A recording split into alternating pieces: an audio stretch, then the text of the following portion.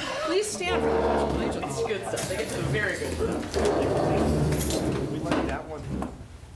I pledge allegiance to the flag of the United States of America and to the republic for which it stands, one nation, under God, indivisible, with liberty and justice for all. I do know if I can straighten. Good evening, everybody. Hello. All right. Do we have any additions to the agenda? Comments from visitors regarding agenda items. Chairperson's report, that's me. I don't have anything. Didn't realize it was the chairperson's night. How about you, Superintendent? Do something? Nothing under chair. I can just go under mine. Go ahead. Okay. All right. I will do that then. Good evening, everyone. It's great to see you all here. Missy? Yes. Were we going to add to the agenda for, did we get it on for the advertising? Do we need to approve anything? I read through that article. Yep. I don't know if I was kind of on the fence if we need to or not. What was your take? I don't have an answer right now. Okay. Do we want to put it on and discuss, or? You can, sure. Okay. As long as there's a 2/3 vote to add to the agenda, absolutely. Okay. I would like to add to the agenda to discuss, we had a request to put some advertising on some new baseball tarps that were going to be donated. The company did not ask for their name on it, but in kind, as a goodwill gesture, the recipients would like to put their logo on the baseball tarps. Just one, and then the other one to have just the East Granby logo. So if there's a first and a second, we can add it to the agenda. I second the motion. You second the motion? Yeah, but Okay. do you want to make it broader and say? Do we want to discuss advertising in general? Yeah. Okay. So I'll move to Sponsorship, I think is what we're discuss looking for, right? advertising and sponsorship for, do we want to restrict it to athletic facilities for now, or broad? How broad do we want to go? That seems like a good idea, Okay. to restrict it to athletic Move to facilities right now. discuss our Yep. current policy on advertising and sponsorship for athletic facilities. I'll second the amended motion. Okay, all those in favor, please say aye. Aye. Aye. I think everybody was in favor, so we don't need to go on with that. So we can Okay. add it under 4B, under recommended actions. We'll add it under 4B, recommended actions.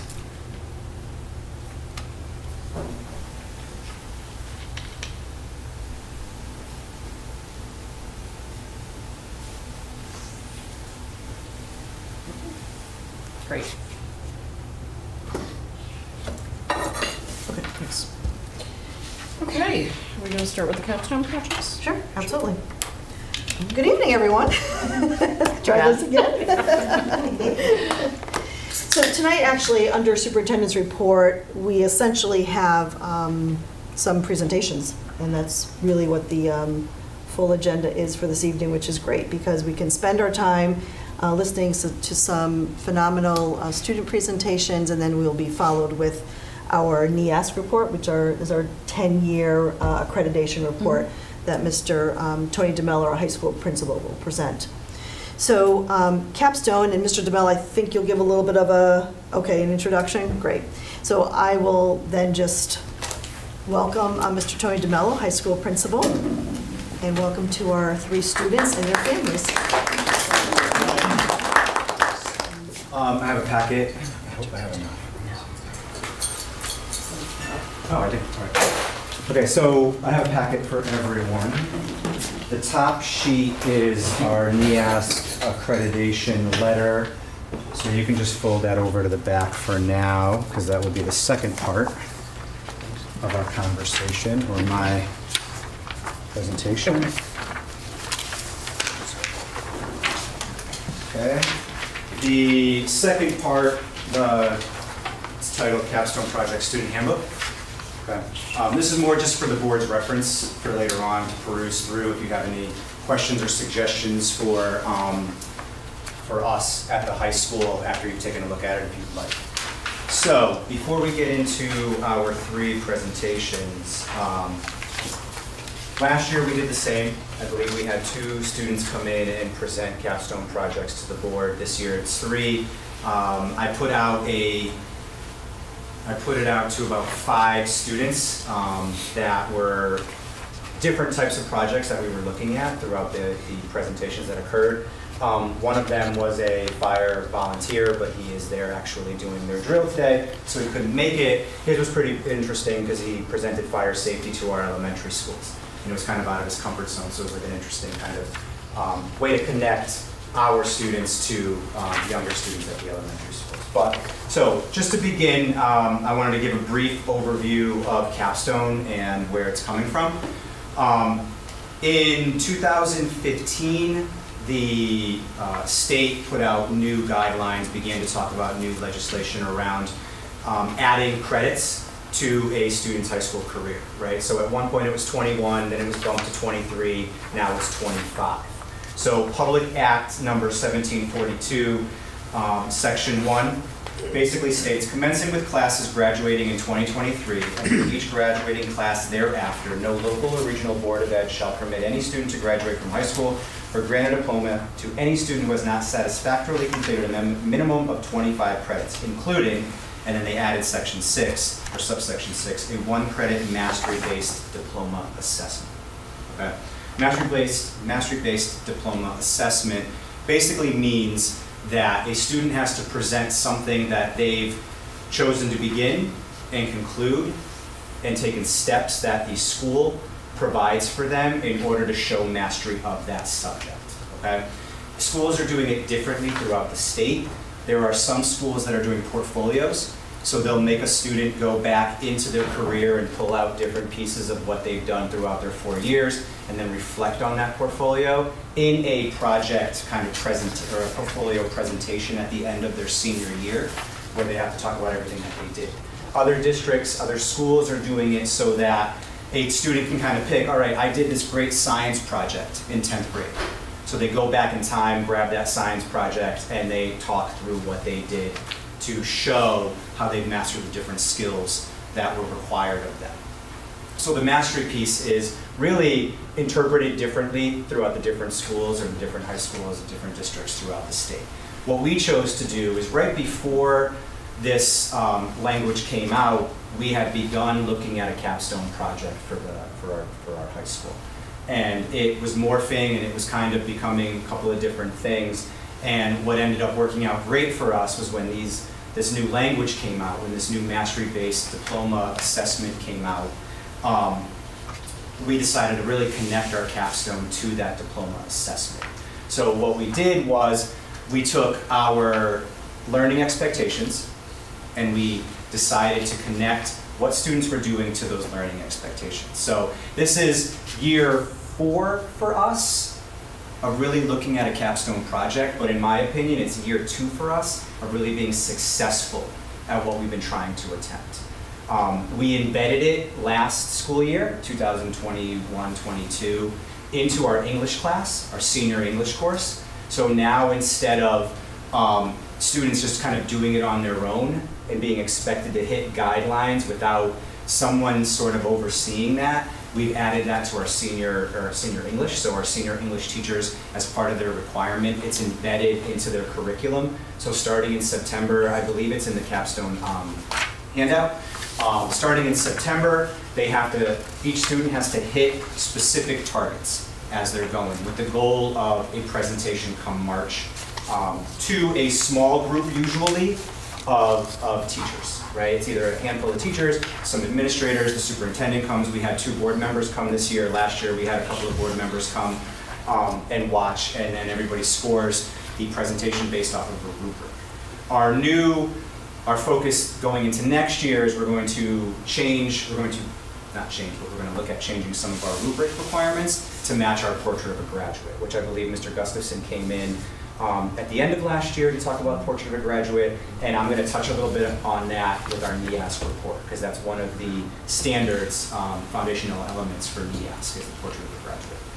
So, really, to be put simply, capstone for us allows our students to take an idea, right? A passion, a career that they might want to explore, something that they're sort of doing outside of school, really something that they're interested in, they're passionate in, and they're able to explore it more in depth. In depth in terms of the requirements that we've given them, they have to hit as they're going. A certain amount of research hours, they have to find a mentor depending on what it is. If it's community service, they have to be out in the community doing something. If it is a career exploration, they have to provide us with a pamphlet, or they have to provide us with a poster that goes on our career exploration wall. So there's final pieces that they have to hit. Some of the hot topics, right, that a lot of our students look at, a lot do career exploration. And I was very surprised, I think most people would be surprised, that a lot of our students go into looking at careers and they're like, yeah, I don't think I want to do that anymore. Because they're not just looking at it like, oh, I went on Google and researched how to be a dentist, right? They're really at the dentist's office, looking at people's teeth. You know, we had one student go in and he was like, I don't know if I really want to be a dentist anymore, because he was literally sitting next to the dentist as the guy was pulling out teeth from a decaying mouth, and he was like, maybe you gotta change my mind, right? Or how many students might think of wanting to be a teacher, right? Oh, I love kids when I babysit, when they're not mine, but when I have them every day, I'm kind of like, maybe not, right? And then we had others who didn't think that they would be into it, but actually walked away pleasantly surprised, and now they want to explore that. Or the idea of going into medicine, right? There's so many different pieces of medicine, and a student generally will without this capstone career exploration piece, will say, I want to go into medicine. And then we had students who actually made better college choices based off the career exploration into medicine that they went into. And one of those, you know, is kind of like Madeline, with some of the chemistry ideas that she was talking about before. So I have 3 here today. These 3 students, really, their capstones were some of our higher level capstones, but they hit on 3 different types of ideas, right? We have Madeline looking at careers, Brandy, who jumped into, Madeline looking into chemistry, because that's a passion of hers. Brandy, who blew us away with this video game-ish kind of exploration. It was amazing. And then Susie, who took a passion of hers and made it really blossom into really getting to know her more, right? Because Susie's a very shy person, and then you walk out of this capstone and you're like, holy cow, right? Like this is somebody completely new to us. So the 3 of them we have here tonight, and I'm actually really looking forward to them, presenting to you. My only request, which is a request from them, is that they have to hit their senior sunset tonight, which I didn't plan this to be with the senior sunset, even though it is cloudy out. But they have not dwindled, but they have kind of shrunk their presentations down a little bit so that they can hit a 5 to 8 minute-ish time frame that we gave them. Because when they're allowed to present for us, we say 10 minutes, but they're so passionate about what they're presenting that it can go on and on and on. Which we're okay with, because it's again, we're learning so much about each of them, but also about what they're looking at. So I'll turn it over, Brandy first. Sure.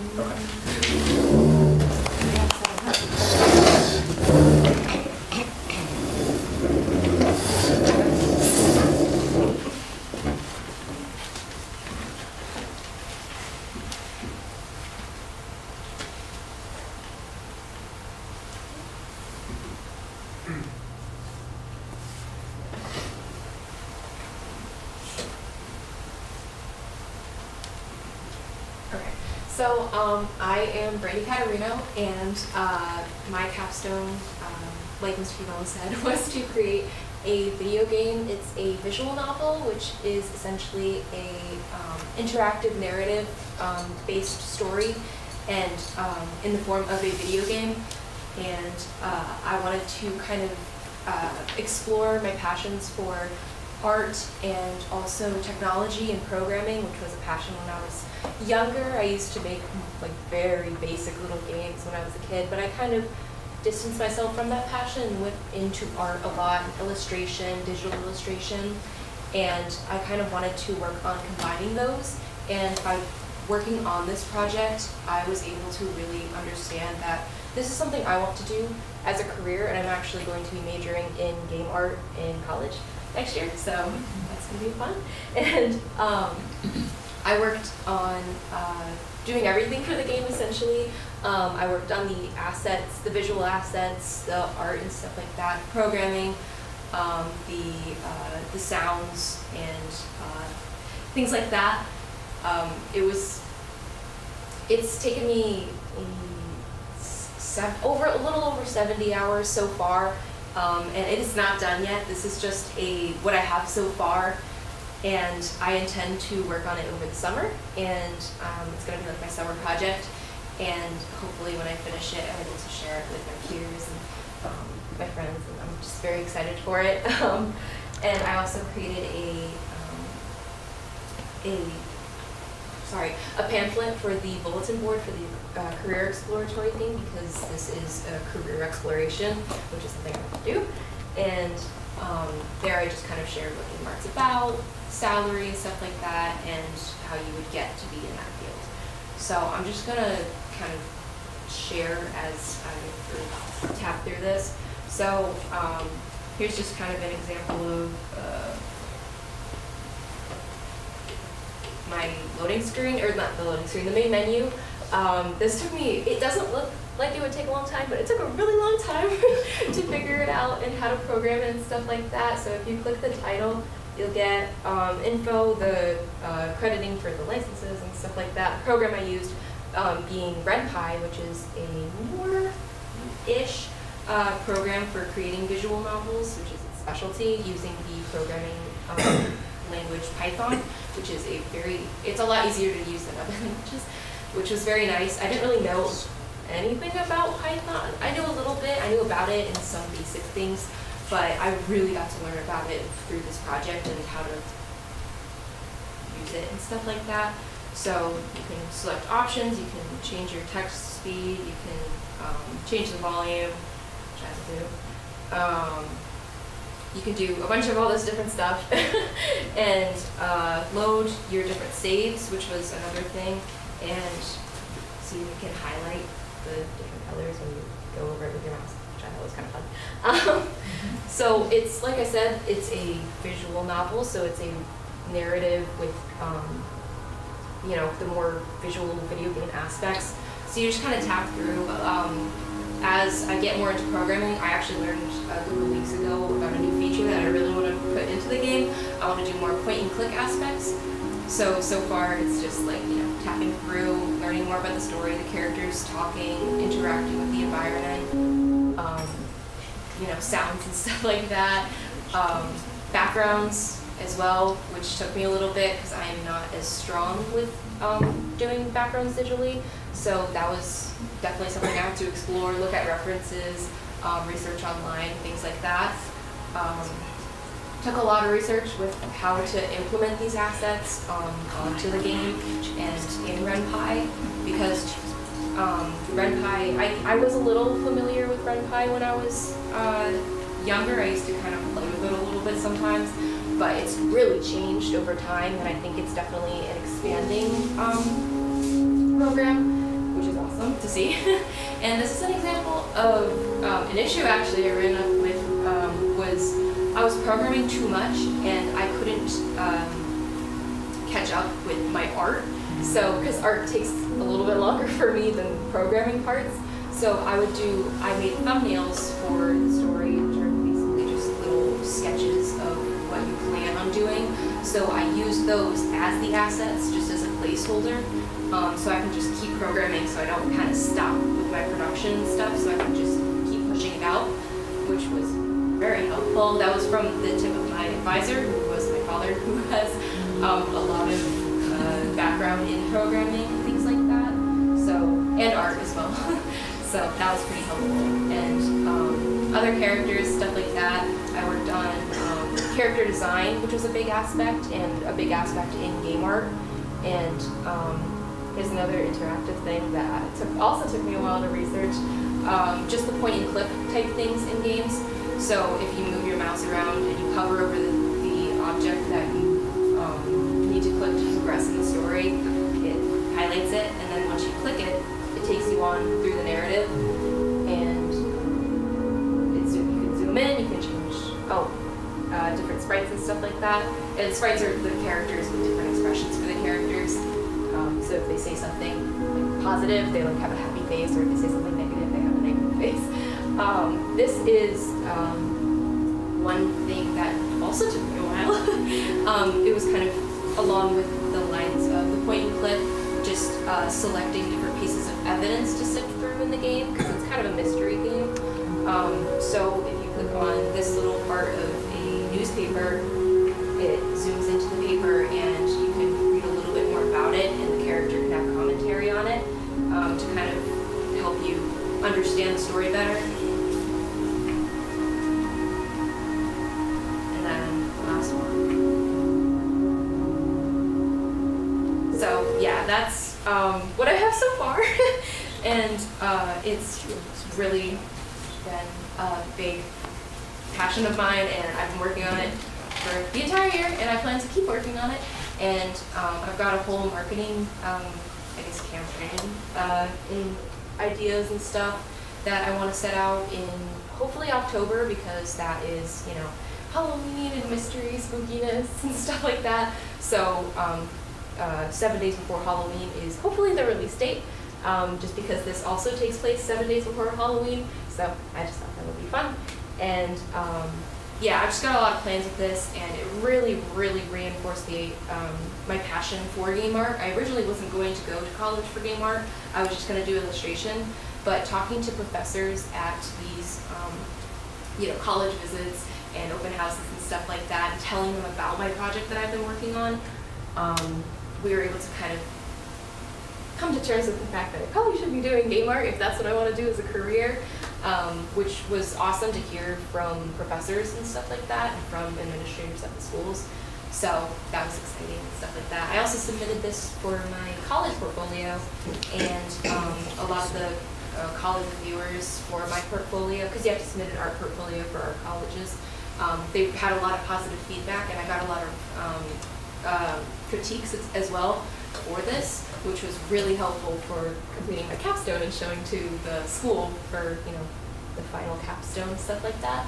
So yeah, I think that's it. Any questions or anything?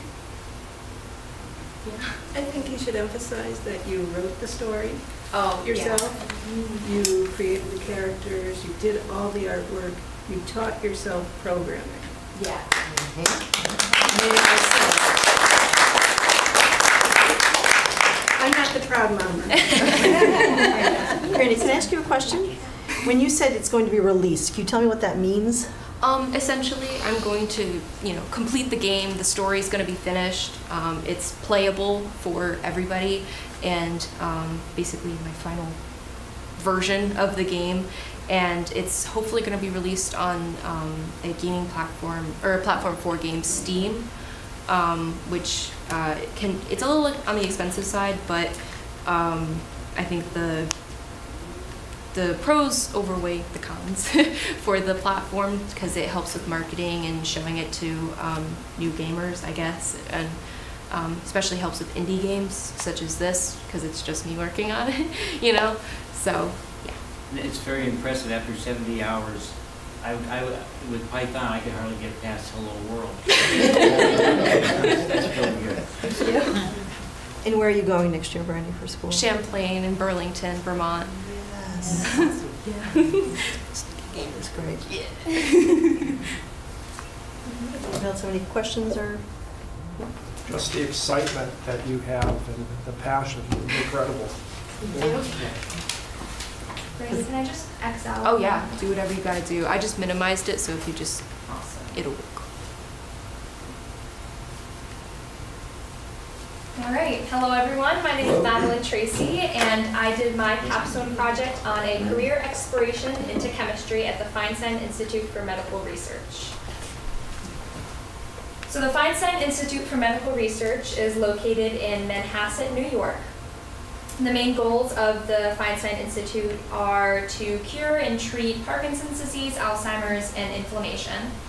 And the Institute does this both through working directly with patients and in what we call wet labs, which is like just working in the laboratory. My uncle is the CEO and president of this institute, so that gave me a really great opportunity to spend a day in his laboratory in the institute and work with different chemists and scientists to learn what a day in the life is as a chemist, because that's been one of my passions for a long time, and this career exploration gave me a chance to figure out if that's what I want to do in the future. Yeah. So my community component for my project was mostly based in education. I spent a lot of time before actually traveling to the Institute, learning about what the life of a chemist is, what the qualifications are, and all those different kinds of, information. And I compiled that into the pamphlet that you can see up there. And this pamphlet can be used by anyone who has similar interests to kind of figure out what this looks like without actually having to go through the project like I did. My day at the Institute started with a tour of the laboratory. I was introduced to most of the scientists that work there, and for the morning I was paired with a young woman named Ariel. And she led me through what's called the dilution experiment, and I'll talk about that more later, of a chemical called choline, which I completed in the morning and then repeated in the afternoon without any help. So in the morning she walked me through it, we talked about what it all meant, and then in the afternoon I was challenged to repeat the experiment without any help. So that was really, really cool and a big deal for me. In the afternoon, I also talked with multiple of the other scientists and chemists in the laboratory about different topics like cell culture, electromagnetic stimulation, natural selection, and optogenetics, which are all very, very interesting topics. I know a little bit about some of them if anyone wants to ask, but the first learning expectation that I completed in this capstone project, so I don't know if Mr. DeMello talked about this, but in capstone we're challenged to complete 2 learning expectations, so one of the components of the project is explaining how we've done that. The first learning expectation that I completed was learning expectation 4, and this expectation focuses on the application of scientific concepts and critical thinking skills to reach logical and reasoned conclusions. And I did this mostly through the experiment that I completed. So this was a dilution experiment, which basically means you start with a very concentrated level of a chemical, and then you move the chemical into separate vessels to create a more diluted solution of the chemical. And I did this with the chemical choline, which is found in the brainstem, which is commonly referred to as the center of inflammation in the body, but it is also found in the blood, which makes it the most ideal chemical to test in my uncle's laboratory. So that's what I did my experiment on. And during this experiment, I had to learn multiple different skills that I had never learned before. I was dealing with microliters, which is a much smaller unit of measurement than we typically use in a high school chemistry class. And in order to use microliters, I had to learn how to micropipette. So this involved learning how to calibrate micropipettes and when to dispose of the tips of them and whatnot. And that was really, really cool. That was one of my favorite parts. You can see in the pictures that there's a couple. That picture on the left had some pipettes in it. I also learned how to use well plates. And you can see those in the pictures on the right. And the clear well plates on the piece of white paper are passed through what's called a spectrometer, which passes light through those well plates to show the concentration of a chemical in the solution. So I had to learn how to move microliters of solution in between or from each of those each of the wells in the well plate to the next well plate to dilute the solution, which were all new skills that I'd never learned before. So it was cool to test the knowledge that I already had and to learn new knowledge. Here's some graphical evidence that I completed this learning expectation. I'm gonna talk mostly about the graph at the bottom because I think for me it's the easiest to understand. As you can see, the optical density of my solution only reached 1, and that bar on the last point represents the range of values that point could represent. So it wasn't a very accurate experiment that I completed in the morning, I'll be honest. It wasn't super precise, but in the afternoon, it was a much more precise experiment. So my optical density reached 4, and as you can see, that bar on the last point is much smaller. So I improved in my skills, and that is shown here. Second learning expectation that I completed was learning expectation 8, which focuses on identifying personal interests and planning for areas of strength and areas of growth. In just choosing this project, I definitely recognized my interests, began to act on them, and plan for my future. Sorry, I gotta find my place. After experiencing the life of a chemist for a full day, I'm certain that this path is the one that I want to pursue. And since this project, I have named chemistry as my major in college and plan to go into chemistry after my time in college. One of my favorite parts of my experience at the Feinstein Institute was definitely the amount of fun and teamwork that I witnessed at the laboratory, which I was not expecting. After talking to a lot of the scientists, they all said that every single day they were doing something different. Between planning experiments and completing those experiments or presenting their findings, they were always doing something engaging. I also got to witness a lot of the mentor-mentee relationships that occurred in the laboratory. So younger scientists would put together their findings and give them to older scientists to be like, does this make sense? Like, was my experiment right? Like, whatnot? So that was also something that I wasn't expecting and something that pulled me towards the idea of pursuing chemistry even more in the future. I did have some challenges with this project. On the day that I was supposed to travel to the Feinstein Institute, there was a torrential rainstorm. And I planned to drive there by myself, but we decided that wasn't the best idea. So my mom drove me to the train station, and I took the train by myself for the first time, which was awesome and gave me a chance to learn a bit more about, what that looks like and to kind of be on my own in that kind of a setting. So that was a challenge that I overcame. Another challenge I overcame was simply being able to absorb all the information that was being thrown at me throughout the day. Like, it was a very long day of just constant new information. And being able to comprehend that all was definitely a challenge, but one that I feel as though I overcame. I believe my project was very successful. I set out to figure out if this was the career that I wanted to go into, and I figured out that it was the career I wanted to go into. I developed new skills like new scientific abilities, communication, and confidence, and in retrospect, there's nothing I would have done differently. So overall, I feel it was very successful. So thank you all.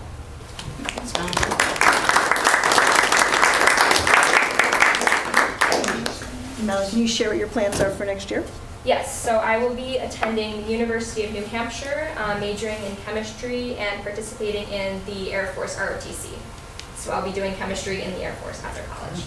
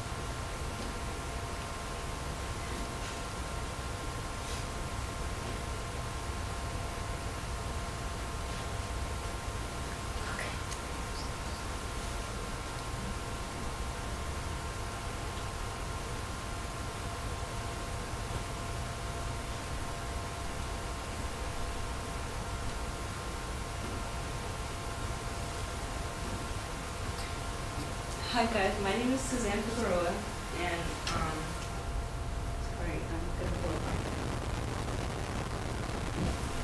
For my project, I just had to complete animation on thanking everybody who welcomed me to the school in this district. First of all, I'd like to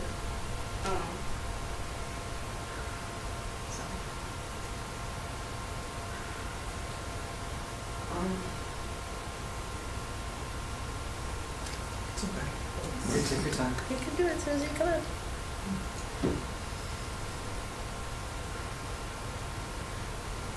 Susie? Just read off your notes. You're good. Relax. I know you're very shy, but it's okay. My ambition is to get switching schools, districts. Take a deep breath and start over. Throughout my life, I've changed districts many times but none has been as impactful from my change from Hartford Public Schools to East Granby. It's hard. Don't be sorry. Take your time. Take your time, Susie. I went from being alone in a big school to knowing almost everybody's name in my grade.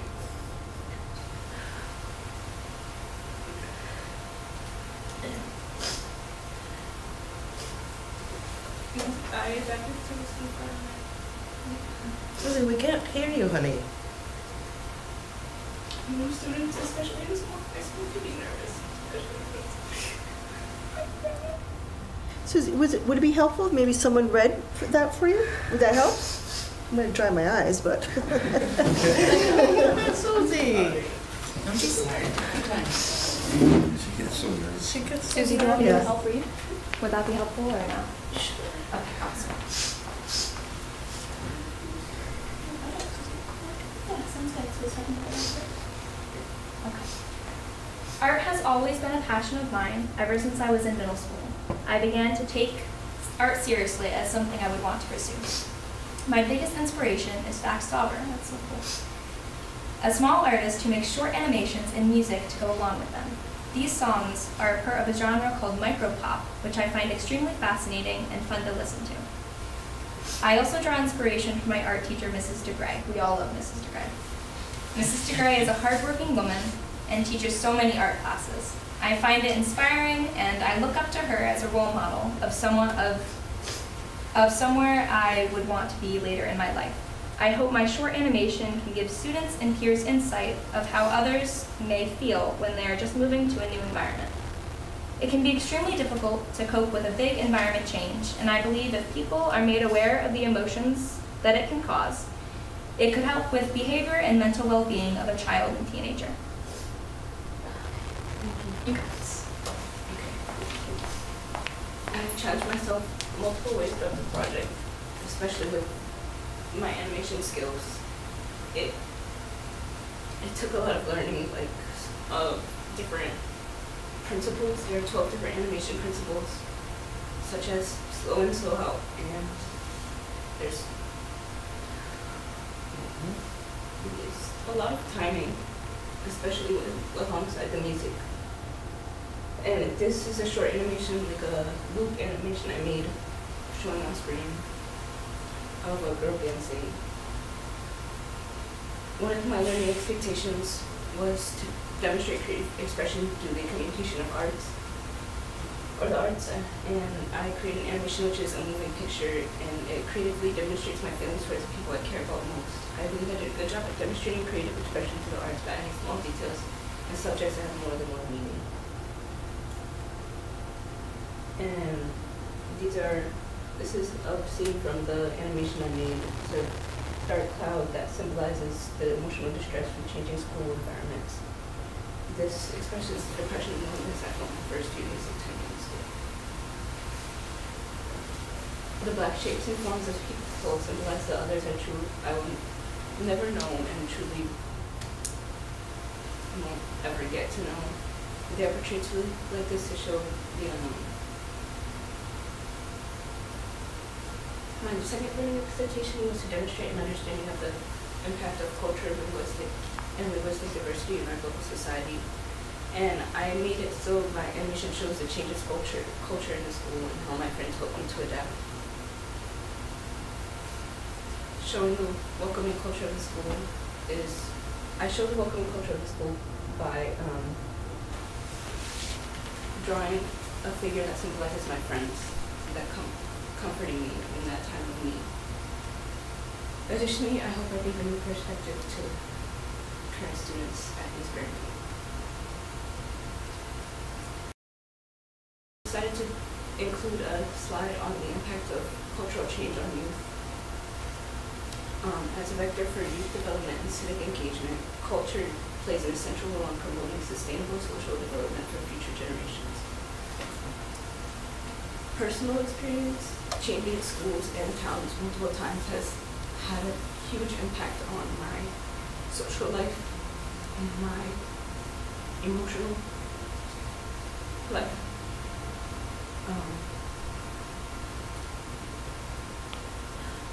A lot of it. A lot of my memories from changing schools are not fun, but when I got to this school, I felt a big change and a new chapter was starting, and I really appreciate everybody here.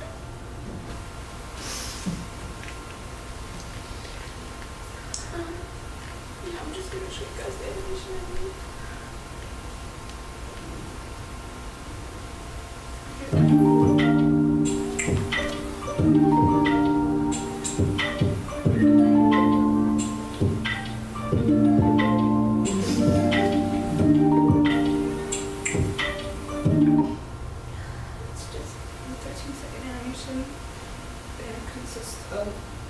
Me sitting at the table that I used to sit at and alone, and then one of my friends, my new friends, they came up to me and they had asked me if I was okay. Her name is Jennifer. She's very kind, so is everybody here. And the second scene shows me more adjusted to my surroundings and my group of friends that I hung around a lot. And from there, I have other little animations I worked on I wanted to show from here. Like this is one of the Jack Stauber. This is one of his songs. I'm ready. What's up?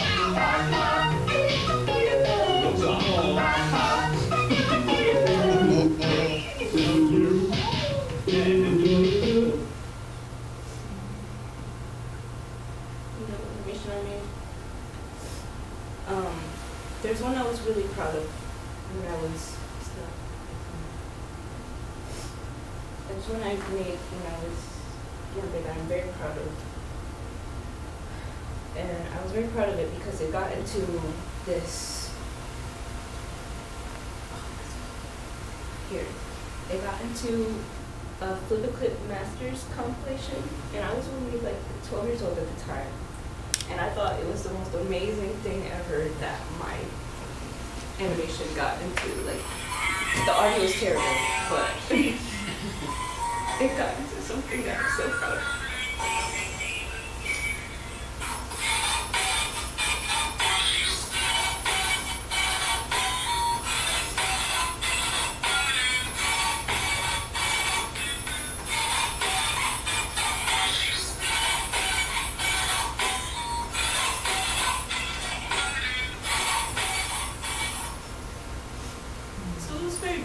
That was very basic animation, but it showed me how much I had improved in such a short amount of time since I had just started animating for around a year about that time. But that's my passion project. Just kind of cry. You made us all cry. Good job, Susie.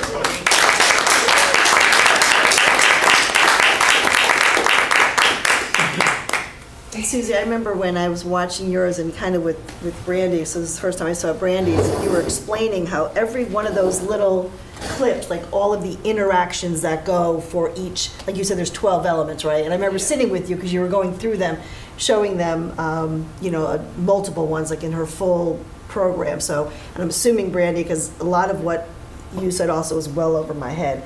But every piece, right, has a number of components that come together. Yeah. So that's fantastic. And what are your plans for next year? I'm going to UConn for digital media and design. Congratulations. All right.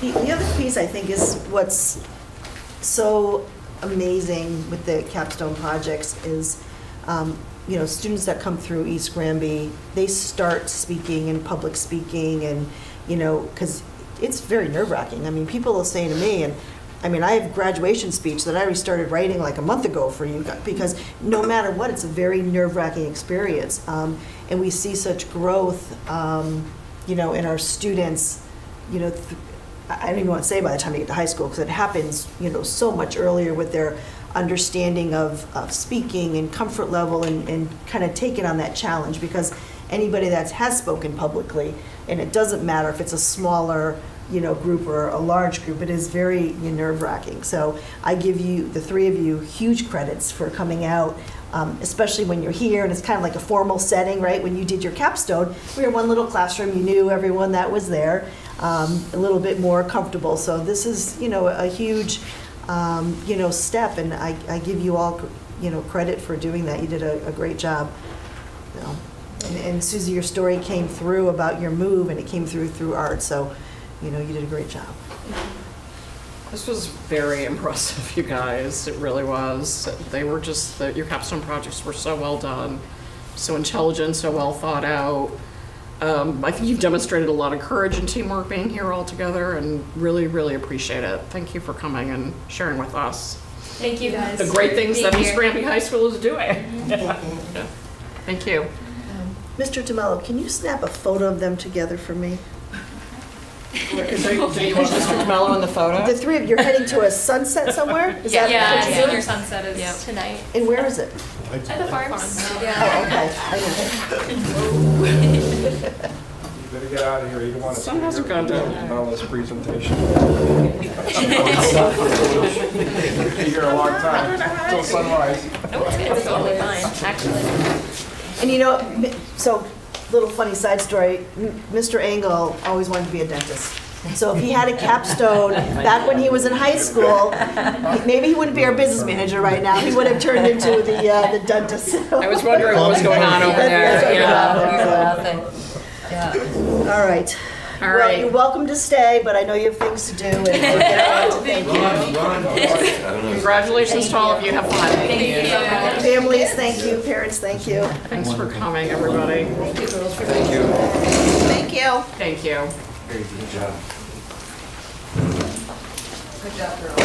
Yeah, so that, I mean, that's just 3 of the many. I mean, we had 72 Yep. this year. We're still working on 1. We're gonna get this last one in. But out of the 72, right? And again, those are 3, and just different, you know, different kids, different things that they were doing. And again, we had accountants, right? CPAs, that was fun. We had coaches, we had a lot, right? There were a lot of topics and a lot of ideas that were way up above my head too. I mean, like Madeline as an example, when she really got into the nitty gritty of things that she was doing, I had no idea what she was talking about, and that was great, right? But she did, and she was passionate about it, so that's part of it. Did the CPA one come literally after the pulling the teeth one? No, the CPA one, actually the CPA one was fantastic because he really kind of broke down the different pieces of accounting, and his passion for like going into it made us all kind of like excited about it. Like he's passionate about We're it. happy to have those people involved. Yeah, I mean, can I say his name? Sure. Brady Gill. Yeah. He is like into it. Like he was like excited about it, like going into that field, and I was like, all right, like so am I. But it's just like that, right? I mean, we had, like I said, we had a multiple myriad of various types of projects, and again, next year I'll let everybody know. We'll invite you again, and you're more than willing, please come. They're cool. I think they're cool. And we're trying to actually expand them in terms of figuring out a way to sort of do them as like a gallery, There's districts that do them as larger galleries where students are presenting them in different rooms, and they can have sort of like a rotation, and you can go around and check out different ones. The hard part there we have to try to figure out is sort of doing it with fidelity so that, you know, the students that didn't do really kind of hands-on, you know, visual ones, like how do we still allow them to get the credit they deserve, you know, that also go with something like this, right? Some of these that are easier to put up on a screen and kind of engage an audience with. So we're trying to figure that part out. Okay, so on to the fun, the really, really fun stuff. Congratulations, we are NEASC accredited. Yay! So just to kind of go over, NEASC is New England Association of Schools and Colleges. We go through a 10-year, every school goes through a 10-year process of becoming and staying accredited. It all starts, well, the letter that's at the front part of your packet, the capstone packet, that is the actual letter that was sent to us from NEASC stating that we are accredited and that we are accredited without having any areas of need, which is a very big piece. Most of the time, I shouldn't say most, I don't want to generalize, but a lot of the times you can come back and they will provide you with areas of need or focus areas that you have to work on to kind of improve. And schools use that as conversation to have with the board, to have with their constituents in town, to kind of work through aspects that NEASC believes the building needs or that our school needs to kind of become a better school environment for teaching and learning. So just to explain the process, we had a collaborative conference in the fall of 2020, which is a very awkward collaborative conference because it was right after COVID had come out. We were walking around with, there were actually 2 people there that were in person, and then everyone else was on a computer screen. So they were walking around with Chromebooks and laptops, like going to classroom and visiting and things like that. So, you know, they were talking to us through screens, which was a very interesting sort of hybrid process of, you know, I'm very happy that that's not the way the future kind of went. You know, stop and shop robots, as my son likes to call them. So we then self-reflected. That was part of the collaborative conference. Our job was to self-reflect on the 5 foundational elements of NEASC. Then on top, after that, we then had 2 years to work on the areas of need that were reflected in that collaborative conference. So the collaborative conference came back, and basically what they said to us was, you did a good job reflecting, so work on the areas that you reflected on. So one of the areas that we reflected on was the district's need, or our need, for a portrait of a graduate, which Mr. Gustafson was in at the end of last year talking about. And another component was our scientific research-based intervention process, which is SRBI or RTI. The difficult part for our school that we've learned is that we don't look like other schools because we don't have thousands of kids, and kids don't get lost, is how we kind of like to put it. So our SRBI process is a lot more hands-on, right? We're not necessarily in, I had a parent once say, you're not triaging kids. You're not saying, oh, let's work on this kid and then go to this kid and then go to that kid. When we are able to identify a student that might need extra help, we are on top of that student pretty quickly. If they haven't already been identified in our elementary school, into our middle school to come to the high school. So the NEASC team kind of realized that, and they tasked us with figuring out a new way of sort of adding that by also asking us to really focus on finding an intervention specialist, one person that could kind of help, you know, pick up those kids when they needed it with their teaching and learning, through teaching and learning. Another area was providing teachers more time for them to work on looking at data. We decided afterwards to look at the professional learning community model, the PLC model, which allows our teachers to get together once a month after school to focus on areas of need for specific students. So that can be certain formative and summative assessments, that could have to do with social emotional learning, that could do with just really putting together, you know, looking at the 9th graders as a 9th grade team. So that's one of the areas there. So Moving on, 2 years later, they showed up this fall in October. That was considered the decennial visit. The accreditation team came and spent 3 days in our building, touring, speaking to various groups. They spoke to the Board of Ed. They spoke to teachers, to students. There were parents involved. And then while they were there for those 3 days, they spent time analyzing and rating. And then they presented to our faculty, and then formally presented us the findings sent in a letter of accreditation. Their findings, basically, we were rated as meeting all foundational elements for accreditation, which is, like I said earlier, a pretty big deal. NEASC provided us with 9 commendations. 9 out of I think there's 10 on that list, but the 9 are definitely on that letter. They're the dashes, all the positives that they saw that we were doing. They provided us with 3 areas of recommendation. So again, the 3 areas that we self-reflected on and recognized as areas of need or growth for our building, they again said, yes, you got better, but you can continue getting even better with them.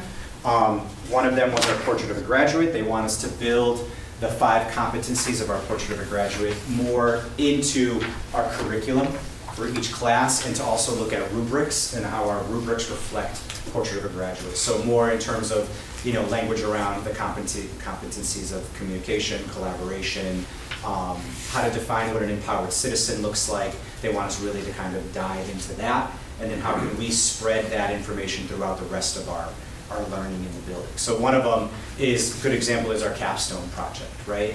Can we add more thinking and language around Portrait of a Graduate? Should our students should there be a slide in their project that's dedicated to Portrait of a Graduate? So they're talking to how I'm hitting these different pieces.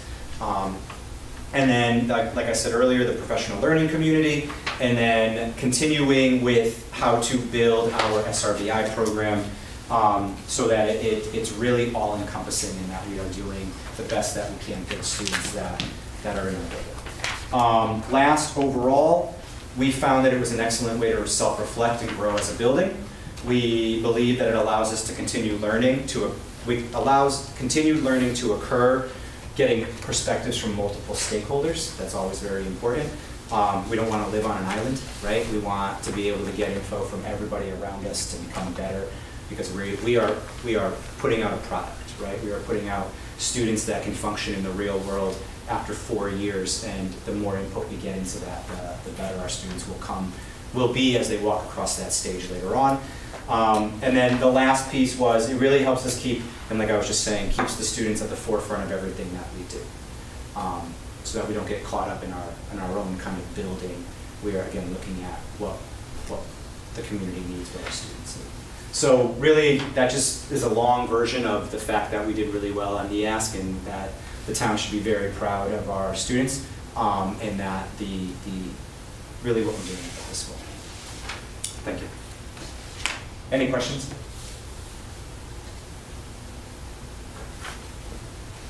Thank you, Mr. Thank you, congratulations. Yeah, Thank you. congratulations. Well, it's more congratulations for all of you, because the board runs the show, and then you're doing a great job.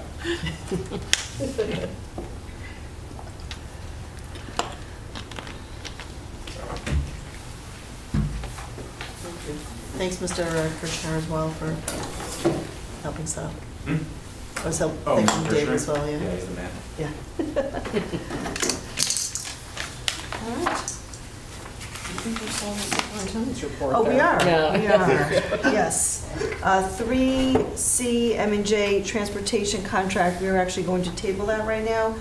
The contract was provided to M&J last week, and they're still going through it, and it looks like we might have a couple more negotiating points before we're ready to discuss an executive session for approval. Okay. And that's my report. Okay, recommended actions. I guess we're gonna have. I'm sorry, Oh. Missy, on that, you sent 2 copies. You sent a red line version, and then you sent what I think is a clean copy. Correct. I think this is the clean copy. Yes. And then the red line version, is that from the prior contract? From the original contract.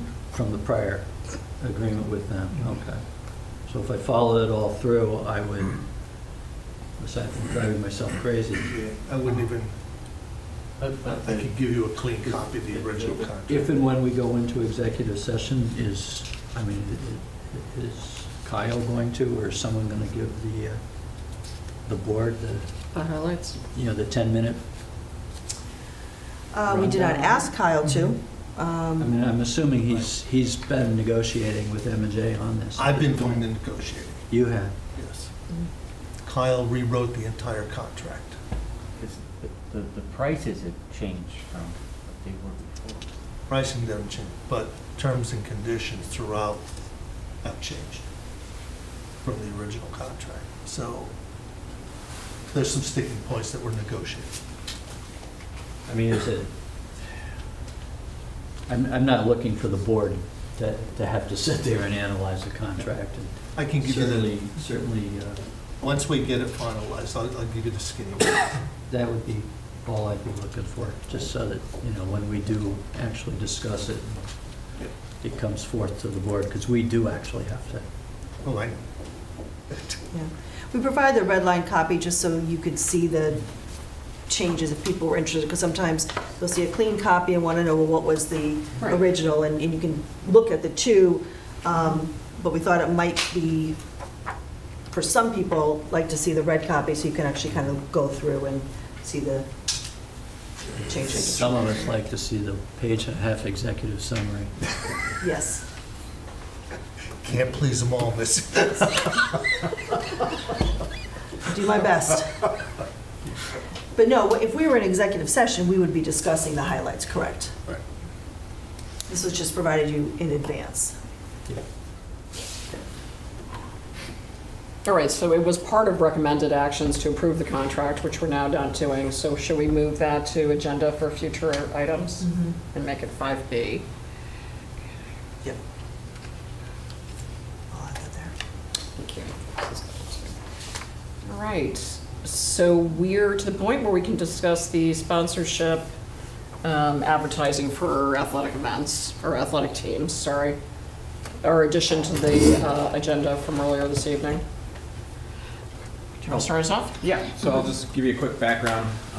Friends of East Granby Baseball, Bank of America made a donation to them. Peoples? Sorry, yes, Peoples in town. Peoples. Oh, okay. It wasn't We big. don't even have one of those within how many miles anymore. Okay. So Peoples made a donation for, and it's going to be used for new tarps. Currently, they have some old tarps that I was told fell off the back of a truck somewhere. So they've been using these, but they want to get some nice looking tarps, mainly for the pitching mound and home plate. I have some graphics of what it would look like. It's a small People's logo and a nice size East Granby Crusader. Looks really nice. Going to be done in purple. People did not ask for any recognition or anything, but Friends of East Granby Baseball would like to make a gesture to them and put their logo at the bottom of the tarp. Reading through, Missy did send me the policy on it, and I'm reading through, and I feel it falls more under the category of sponsorship rather than advertising. And the way I interpret it, it doesn't sound like we need to.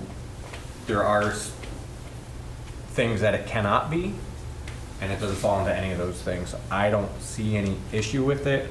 If it was strictly advertising, I think they have to write a request to the superintendent, but I feel it's more of a sponsorship by definition in our policy.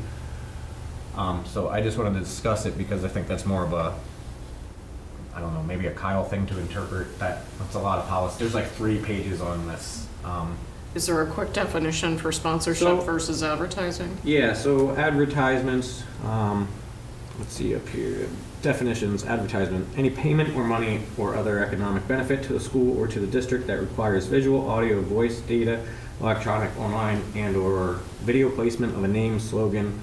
So right there, they're not requiring anything. The term advertisement does not include traditional fundraising activities such as walk-ons, magazine sales, or food sales, nor does it apply to outright gifts, to which no quid pro quo is attached. As I mentioned, they did not even request it. Then, under sponsorship, any payment of money or other economic benefit to a school or to the district in exchange for recognition. Again, there was really no exchange for recognition, but that was the closest definition I feel that it falls into. So advertisements does require a written request. And under sponsors, the only thing that was restrictive, the board encouraging district staff to seek sponsorship to help support district programs and services, but no sponsorship agreement shall require that the district's programs and services be delivered in a specific manner. So they're not telling us that we have to use the tarp 7 out of 7 days and it has to be on display. They can't do that, which they're not. The sponsor may be acknowledged in school district publications. The acknowledgement should be tasteful and may not minimize or take away from the district's role or responsibility for the activity or service. So it's very vague. Can you go back to the beginning? Are they donating the full value of the tarps, or they're contributing towards the purchase of? They made a donation to Friends of East Granby Baseball. I don't think they told them what to do with it. It Like was, towards the whole field renovation, the money that was. Yes, it could be towards the field. It was for baseball at the high school. Is there like a threshold of percentage of the value of the project or anything like that that would be valuable to consider in any way? I'd have to ask that. I think it's just they gave them a lump sum of money and said this needs to go towards this project. Oh, I thought they donated the tarps. So Yeah, they donated money. They and then donated money Okay. and Friends of East Granby Baseball. They just like to acknowledge. Yes, the and gift. they want the He's next thing acquiring on the list the what they tarps need with it, Yeah, right. they want to use the tarps. They And- want to buy tarps. And Friends of East Granby Baseball, my understanding, don't mean to interrupt you, Ricky. Would People's is Bank that- be okay with using that? On that? Do they want their name on tarps? Is that what you're saying? I'm sure she's asked. Um, Yeah. My understanding is People's is somewhat indifferent about the whole thing. Yeah. They're just doing it as a donation. I'm concerned about it in that I think that if in fact that's a policy that we have, I think it's great. And I think that, let's face reality, if we could get other people too, which we have. There was a very generous donation that was made by a local town resident, and there was an acknowledgement made in the sense that they allowed for a young man to throw out first pitch at the opening game. It was just a great moment in East Granby baseball. And I thought, geez, why don't we have this gentleman's name, somewhere? And I don't get into it too much, but why can't we do that? Why can't we acknowledge? And that's all I think that Friends of East Granby Baseball is looking to do with this people's situation. They're not looking to, shake them down for any bit more. They just want to say thank you, and they want to say thank you in a way that would. And in the back of my head, I had this memory of years ago at the middle school, the softball field. Didn't they used to have signs out there? I know the Little League does, and I know the town, I don't recall, so if that, it the was a town has while ago. sponsorship opportunity for East Granby Little League, and they have signs at East Granby Farms at the Diamond there. And I'm thinking, why doesn't East Granby, back in the day, in the dark ages, my high school had a electronic scoreboard, which was brand new. We had the old flip around, the guy would hang up the numbers, Friendly. 6 and, score a touchdown, someone would have to hang a 6. But Pepsi-Cola went and, donated a sum that was enough to put up an electronic scoreboard. And I'm saying to myself, geez, why would that be any different in the 21st century? Why would it be any different between that was private school, public school? Why wouldn't we acknowledge people sponsoring and I think it would open, if we allow it and it's in the middle of the field, people see it, other local, we have a lot of local small businesses and they see it and they're like, how do I get my name on there? Yep. So then I started asking the questions, well, these guys donated this, so Yeah. you want to sign out there? We're looking for, I think it would be important to establish what the thresholds are Yep. to get, Well, you know, like any sign kind would of be more sponsorship. advertising, I think. Right, and so if we're establishing Yeah. thresholds, then is it purchasing advertising, which it becomes a Yeah, and separate thing. that's a fine line there, John. Yeah. Well, I'm just saying, Yeah. the pitcher, that comes off, and the game goes, and you don't see it. No one else sees it. Yeah. So, And if the scoreboard that you could actually see out in center field Yep. just said, you know, I'll use Bank of America, but it just says Bank of America. Doesn't need to have a website, doesn't need to have a phone number, doesn't need to have local address. You know, I don't want to use any of our local businesses, but there's local businesses that, you know, why couldn't the tennis courts be the Acme Tennis Courts? I just, anybody who picks up that bill would be nice. yeah, well, Yeah. Name those tennis courts whatever we want. For 600 grand, you betcha. you get my point. Well, not anything. But you get my Yes. point, yeah, you know, as long as it's, you know. Tasteful and within core values of So I don't the school know, district, yes. I don't know what the policy is, and I'd be curious what the policy is. I don't see anything that prohibits us from doing it. I don't even know if we need to vote on anything. But we can comb through the policy more detailed in the future. But if we would, so I kind of wanted to get a feel, because I do want to get this art submitted and get the tarps made. If no one has any red flags or anything, then I would feel confident enough to allow them, to give them the green light.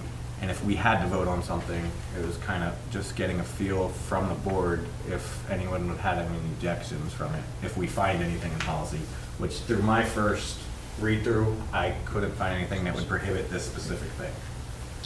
So just a couple of questions. I think I need to clarify some things. So I thought when we started the conversation, it was People's Bank and the Friends of East Granby Baseball gave large donations. People's Bank has asked nothing of us, but the Friends of East Granby Baseball would like their name That's a on the goodwill gesture. tarps. Yeah. Okay, all right. East Granby, yeah, the Friends of with- East Granby Baseball are the ones that received, get the donation, the gift from Peoples. Okay, so there, it's not two separate donations. No, It's no. the donation. The So- receiver is Friends of East Granby Baseball. The giver is People's Bank. Gotcha, okay. And in a good faith gesture, Yep, they are turning around, and if they're gonna buy a tarp for the home plate area, yep. they would like to put the People's Bank logo on that tarp. Even Just though to Peoples say doesn't care? thank you. Just, Yeah. it's Should it say baseball thank you group too, saying Yep, thank you. as opposed to? We're giving acknowledging the yourself fact, this is our way of saying thank you by giving you recognition, by putting it on this tarp that we're putting for home plate area. okay, so protect thank the you. area. Thank you for that clarification. Look, I somewhat agree with Lisa. Should there be some parameters around this before we start slapping logos? Well, I was, as you were speaking, I was, Yeah. if it says thank you to for, you know, your contribution, then you're identifying it as a sponsorship thanks thing, as opposed to if you just have a business logo, then I think in my it's- mind, I'm not a lawyer, How that about if seems you- more like If advertising. you said a gift from, A gift from, or thank you for the contributions from, or, I mean, if that's what we're trying to do, is acknowledge the gift, it seems like that might make sense. And that takes it further away from the slippery slope of advertising, I think. But Yeah, again, I'm not a I lawyer. hear what you're so I don't saying, know. yeah. I guess just say courtesy of.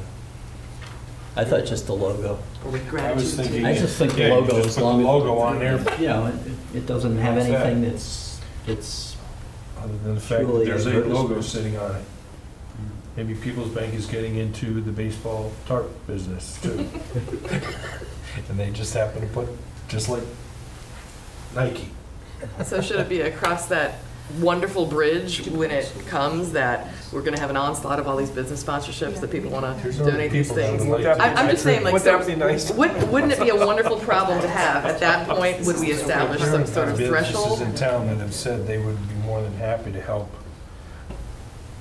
yeah. do the athletic facilities here in town.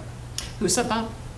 There are a number of businesses that have said they would like to contribute to that, but there are stipulations that may prevent that from happening. it's something along the lines of advertising and whatnot and getting their names out there? Okay, all right. Yeah. So it's something that we So I have to just, understand, we have to set up guidelines before we ever go down this path. I think, is what I'm saying. I absolutely That's true. think that's correct. That's true. You know, I absolutely think that's correct. if we have, this is the first of what could potentially be many to come. Or at least I think you're alluding to that. So I think before we say yes on this, we maybe need to sit down and do our homework, our due diligence, to say, okay, here's the parameters that we are envisioning here and now Yeah. going forward. They're guidelines because we don't know what we don't know yet. But if at least we try to say, we're trying to put a framework together here that helps us go down this path as well as we can, and we're gonna modify it if things come up that, oh, wow, we didn't think of that. But at least it's a starting point. It gives us some guide rails. I agree with you, so I just wanted to say that first. Then I was asking Missy over here in a sidebar whether public schools do this sort of thing, and I think your answer was yes. There's a lot of them out there Yeah. that do. Yeah. I believe our policy, and I'm trying to remember in my head whether it's sponsorship or advertisement, that there's like a kind of an outline of what they need to submit that specifies kind of what they're doing. But people's not really asking, so, No. you know, this is coming It's through. unique. But I am thinking of what Mr. Welsh just said as well, like what, kind of the parameters for what level of donation. I don't know what they donated, I don't know what this individual donated, but if we're looking at it as kind of a future, you know, do you have kind of the purple band, do you have the white band, do you have the, you know? I feel like the library has different levels of sponsorship. I get I don't know the answer. being a small town, and one of the core principles we have as a small town is supporting local and everything. If you set wickets to make this size sign, you're kind of penalizing the little guys. So Pepsi could drop $100,000 and it's a drop in the bucket to them, where a local HVAC guy, that his, give him, if he made $5,000, that's, you look at percentages compared to Pepsi's P&L, it's significantly more. So I don't know if you want to railroad it into that sort of thing, or do we want to help support local? Well, I don't think we've decided on anything. No, I know, but I just, So, I don't think it's, it doesn't wanna go have to down that be, road. if you pay this much, you get this big a Yeah. thing. But it needs to deserve some discussion, I think, Yeah. before. Like, I agree with Lisa and Mark. I think it deserves some discussion before we go putting logos on things, especially since it's not People's Bank that's asking. And they're not necessarily a local business either. Not anymore. They donate a lot to They're- community events. They're in South Hadley, that's where they're main. Yeah. Yep.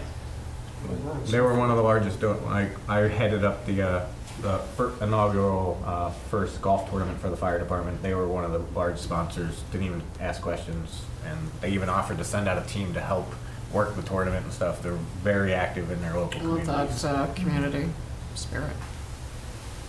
But that's just my opinion. I don't think anybody else has really given their opinion as to whether we should put this logo on or not, or maybe we have. I understand what you're saying, yeah, because it does, there's a slippery slope, and, you know, you look at, I'm watching the Seattle Mariners play the Atlanta Braves, and on the arm patch of the Major League Baseball team, Major you League know, started was advertising on their Quikrete. patches now, on their sleeves. Quikrete concrete, right? Turn it into You know. NASCAR. Kroger and Yeah, exactly. Cincinnati Reds Yeah, but- have Kroger's on their sleeves now. Yeah. A lot of You know, baseball and teams are doing it and I now. know This is that the first year. to say that's preposterous, but maybe not so, you know? So I see your point, for sure. Is it possible to keep the old tarps on? And then we can, Well, from Ricky's point of view, he just went out and did it and even didn't put the logo on now. You know, they wouldn't be unhappy. No. No, I mean, she even said that she Yeah. said if there's any contention, we just won't put people's logo on it, and just do the East Granby with the Crusader. And sort it out from there and I don't make know it if up it's to, something you make it can up go to back and, people's, I don't know how they print on these tarps, what well, technology they use. Maybe they could add it. or it could be done someplace else. Yep. You know, I mean, because it was a general donation, it wasn't the tarps, so. Yep. You You do put the the tarps people's now, get logo that in the done. batting circle later. Mow it into the outfield. That's right. There's lots of things You you can haven't do seen later the on, outfield. without slowing you up now. Get one of those advertising lights, we'll hang it from a Right. pole and just have a people's spotlight logo going across the field. That's right. Okay. So where are we? Like the bat light. Guess we'll say, just do the East Granby logo for now and research putting it on later if we need to, or we'll offer a sign or something. Something like So that. is that agenda Or for sign future it more meetings? advertising now. I think. I mean, sign can always be an option. Yep. You know, I think if that's, I mean, that's what I see in, you know, in most districts, it's the signage and, you know, so if you are looking to advertise, as to Mr. Corcoran's point, the tarp comes off, Yep. but your sign stays up You're sitting there, for a rain delay. you know. True. Yeah, the tarp comes off and you don't see it during the game, so. I was just saying, if they really wanted it on the tarp, you just keep the old tarp till we kind of have a little bit more, so we don't use the tarp and then, I think they really want to get a nice new one, so they'll probably get it with the East Granby logo for now. I think that would be the easiest thing right now. Gives us an opportunity to actually investigate how we want to improve it or approach it moving forward with other possibles. Because I think it certainly is something that can be utilized. Look on the other side. People's Field at Amazon Park. Flip it over, I'll look at other policies in other districts. Okay. Okay. I'll add that to my list. All right. You're not doing anything, right? No, nothing. It's like a Tuesday evening thing. I think the high school principal should help you. He's very helpful. Considering that Not allowed to speak during these meetings. Now he looks sorry he stayed. the NIAS He'll do a is done, so he's sunset got and be right plenty of back. time left. The sun's down. All right. Okay, some more on that in future meetings. Agenda for future meetings is superintendent's evaluation. Yes. Yes. I think we're late, right? You're Earlier than innocent. last year. You're That's innocent. Story of my life. I'm sorry. And also, what do we add? Oh, we add the M&J transportation contract Yeah, the to contract. the future meetings agenda as well. Comments from visitors? Good chance. Seeing none. And we're not going to executive session, as number 7 says, so we'll take that off. And I need a... Motion to adjourn. Second. Okay. Teamwork. I know, I love it, I love it. I didn't even have to finish my sentence. Let's take a vote on it, everybody. All those in favor, say aye. Aye. John? I said aye. Okay, very good. That was I even- unanimous. I even threw my hand up. Should have said I voted twice.